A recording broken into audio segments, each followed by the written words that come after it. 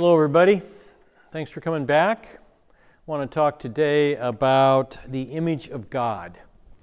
We learn about this in Genesis chapter 1 and 2, and this is such an important passage. I find so many people today who have low self-esteem. You just kind of see it. They look down, they won't look you in the eye when they talk to you. Maybe they feel bad about grades they get in school. Maybe they don't like their appearance. Maybe they're disappointed that they're, not particularly athletic. They just don't feel good about themselves, and it affects their entire life. And then ultimately, it leads to really bad things like our huge suicide rate.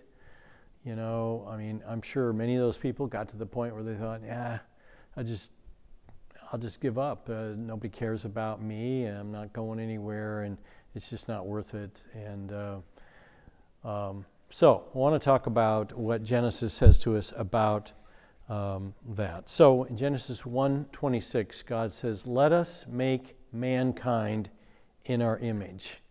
Let us make him in our likeness." So God created humankind in his image. In his likeness, he created him. That statement right there at the beginning of the Bible makes all the difference in the world. If I know that I was made in God's image, I am made in God's likeness, that means I have value. I'm important. God made me. And after every thing God made, he says, and it was good. And it was the same of our creation. It was good. And so I want you to share with people in your group, have you had moments when you struggled with your self-image, maybe feelings of low self-esteem? It's kind of a hard subject to talk about, but I hope you'll open up with your group and, something that you don't like about yourself, something that you don't feel good about yourself. That'll be it.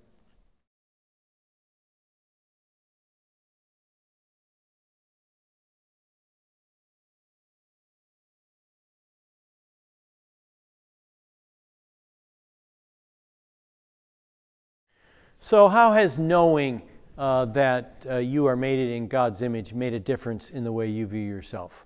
I guess that's the second question I'd like you to discuss with other people in your group. Have you realized that you're made in God's image, and has that made a difference in how you view yourself? Share that and then go through the journals, pray together. I hope you have a great time.